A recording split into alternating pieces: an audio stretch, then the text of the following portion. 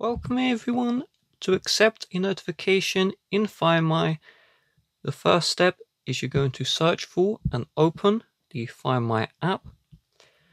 And from here, I want you to find where it says people, and you're going to tap on this one. And so we have a notification, which is this person wants to share their location with me. Would I like to share mine? And so I can tap on share or don't share if I want to. If you want to share your location with someone, there is the plus. You just enter in your Apple ID.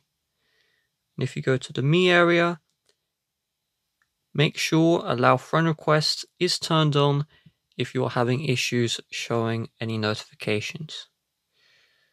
You can also customize what you see here.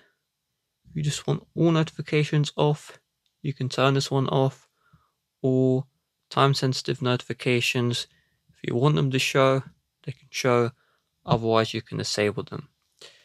With that being said, if you'd like to help support the channel, please do check the description. Bye bye.